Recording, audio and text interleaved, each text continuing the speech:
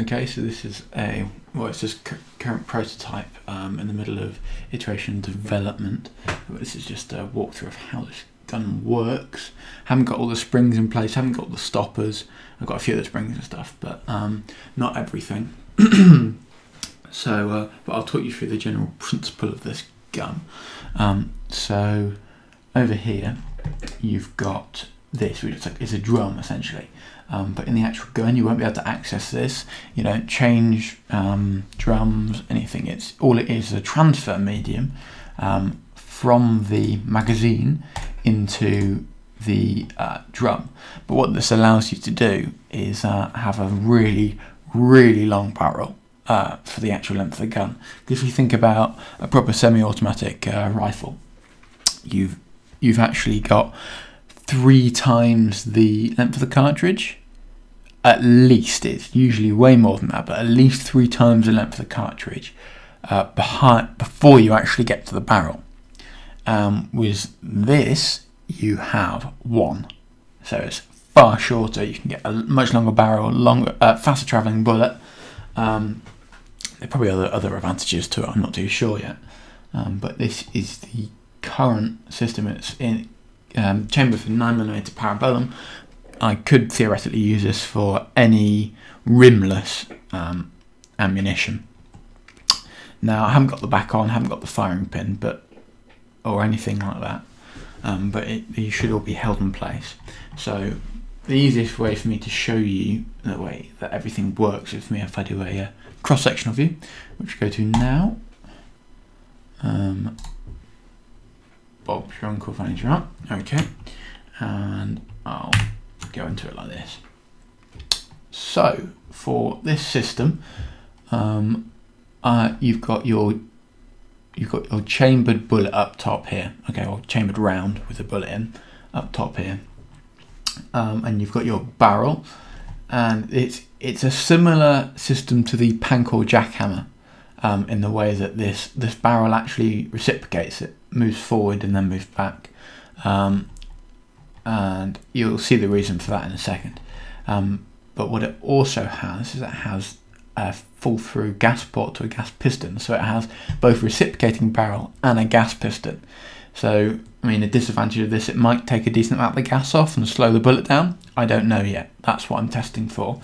I might even play around with putting a muzzle brake on the front of the barrel instead of having this Pancor jackhammer system, literally just to move the barrel forward. It might be a better system actually. But yeah, obviously firing pin hits and the explosion happens. Bullets travelling down the barrel. All that this is a prototype. Remember, the barrel's going to be properly rifled and whatever. Bullets travelling down, picking up speed. Then it gets past our gas port. When I go back to that in a second, bullet shoots out the barrel. But when the bullet passed our gas port here, our gas travelled down into here. And now what it's actually going to do is it's not going to go in and move the barrel just yet. The gas is going to go down into here, and then we have our piston, our gas rod, our piston here, gas piston. And this gas piston is then reciprocated by that expanding gas, which then moves this linkage, which then moves this little, well, I call it a feeder. I don't really know what else to call it, to be honest. So you can see with this, let me just set up the move in SolidWorks so I can actually show you this properly. 1 second. Use components. And the last 1 second. There we go. Okay, so what's going to happen here is our piston is going to be reciprocated by that expanding gas. Okay, so you can see as this piston is moving backwards, our piece over here, our feeder, is moving into the magazine. It is pushing the first round by the nose, this is, and feeding it out into this slot, which then subsequently ejects the previous cartridge, the spent cartridge, which is in here. pushes back down like that. Perfect. Sorry, overshot a little bit there. Push down like that.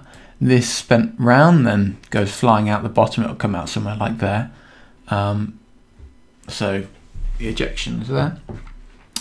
And then we're in this max extended mode, and there'll be a buffer there. There'll be a stop to make sure that this piston doesn't go any further, so that this end here doesn't go any further than this. What's that now?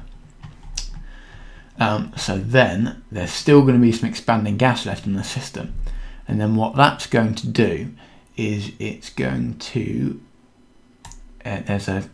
then you have this vent here, like the Pancore jackhammer, as I said before, which is going to push back on this spring, push back to about that point. And as you see, as we move back here, we move the barrel out of this chamfer. And perfectimo. So that compresses the spring as such.